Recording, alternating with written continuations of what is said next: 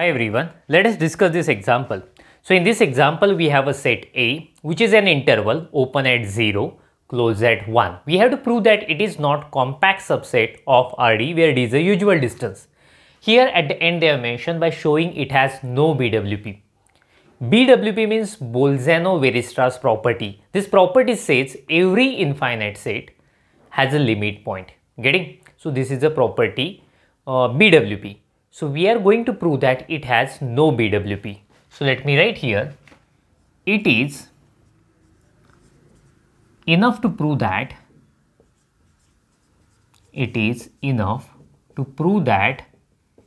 A has no BWP in Rd. Getting? So there is one important result I should mention here, that is a set is compact if and only if it has BWP. So that means if you have any compact set, then we say it has BWP, or if you have any set which has BWP, then we say it is compact. Here we have to prove the set is not compact, therefore it is enough to prove it has no BWP. So we are going to prove this set A has no BWP. BWP means every infinite set has a limit point. Here we have to prove it has no BWP. That means we have to find an infinite set which has no limit point in A. Let us see. So let us take one set, let K. I am calling it as K. So K is a collection of all real numbers which are in the form of 1 by n, where n is a natural number. So let us expand it so you will get an idea of it. Put n is equal to 1, 1 by 1 which is 1. Put n is equal to 2, 1 by 2. N is equal to 3, 1 by 3, 1 by 4 and so on. So how many terms will be there? Infinite. So therefore we have a infinite set. So clearly K is an infinite subset of A. Ready? So we got an infinite subset of A. So let me remove. So we have this space, let us use to write. So we have to prove that A has no BWP. That means we have to prove this infinite set has no limit point in A. Let me mention here. Now to prove that K has no limit point in A. Okay. So what I am going to do, I am going to consider any limit point of K. Let us say let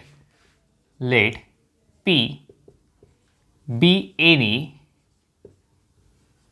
limit point of K. See, we are familiar with one result. Let me show here.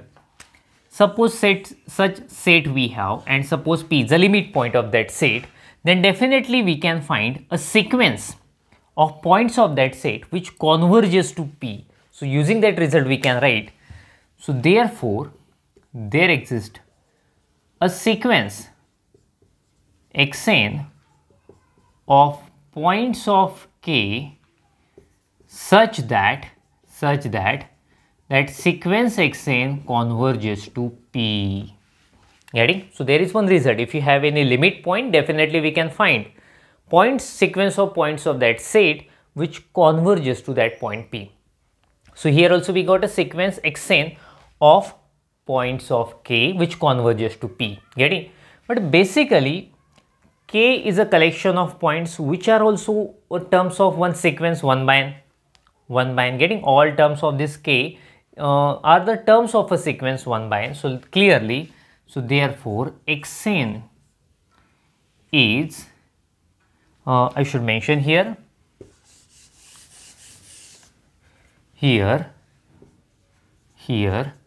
xn belongs to K for all n belongs to set of natural number. Therefore xn is subsequence of sequence 1 by n. Since K contains all terms in this form 1 by n, and we are taking xn is the sequence of points of K, so therefore xn is a subsequence of 1 by n. But the fact is that sequence 1 by n converges to 0. See, if the original sequence is convergent, then its subsequence is also convergent and converges to the same point. So here 1 by n converges to 0, therefore its subsequence xn, it is also convergent and converges to 0. Therefore that xn converges to 0. See, here we are saying xn converges to p. Here we are saying xn converges to 0. But if you have any convergent sequence, then it will converge to a unique point. It cannot converge to two distinct points. So our conclusion is our p is nothing but our 0. So therefore p is equal to 0. So we started with any limit point of k. We had taken any arbitrary limit point of k, and finally what we got that limit point is nothing but 0.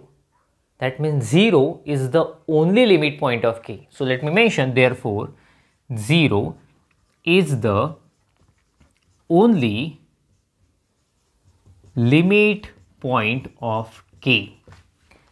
But the fact is that 0 does not belong to this set. Okay, since our set is open at 0, close at 1, it means it does not contain point 0. So therefore 0 does not belong to A. Okay, make a screenshot of it, then I will go further. So therefore I should mention here, but 0 does not belong to A. It means k has a limit point. How many limit points it has? Only one, which is 0. But it does not belong to A. So therefore we can say k has no limit point in A. So therefore k has no limit point in A. So we got an infinite set k which has no limit point in A. So I should mention here, therefore infinite set k has no limit point in A. So therefore A has no BWP. BWP means what? Every infinite set should have a limit point in A, or in that set. But see, we got an infinite set which has no limit point in A, therefore A has no BWP. So therefore BWP in RD, so therefore what can we say? It has no BWP, therefore it is not compact. Therefore A is not compact in RD. Since there is one result, let us recall it again. If you have a compact set, then it has BWP, and if you have a set with BWP, then it is compact. So it has no BWP, so that's why it cannot be compact. So in this way we completed this example. Make a screenshot of it, then we will stop. Thank you. See you.